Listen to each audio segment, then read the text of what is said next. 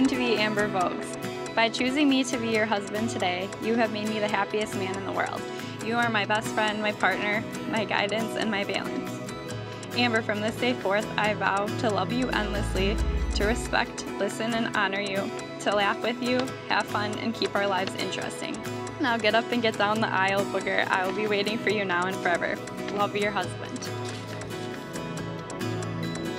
Ryan, roughly 5 years ago, I thought I had everything that I needed. Then you walked into my life, and I realized a big part of my life had been missing. I promised to be faithful to you, to be honest with you, and to always show you how important you are to me.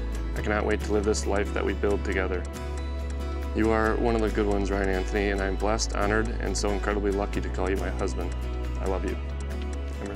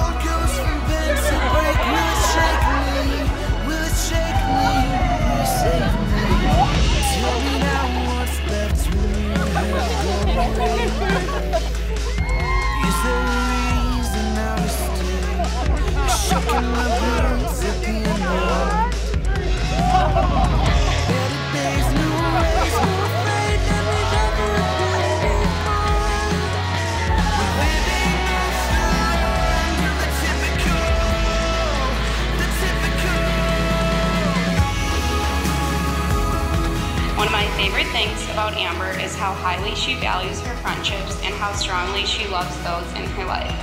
Our relationship is one of the best things that I have, and I could not ask for a better built-in best friend.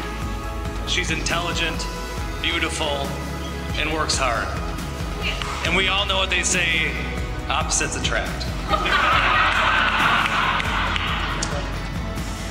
It's no surprise we're here today. Two driven, ambitious, and caring people met when they were least expecting it. Now you have someone there with you to do everything with. What a blessing it is to have a companion and a wife and a husband as best friends. I can see how truly happy you make Amber. You've walked into Amber's life and have completely changed it for the better. The best things in life are usually found when you're not looking for them. But let me tell you, Ryan was looking for a long time. And it's apparent that nobody caught his attention like you did, Amber. Just like the wind, I run way too fast. Keep holding it in and never let go of the past.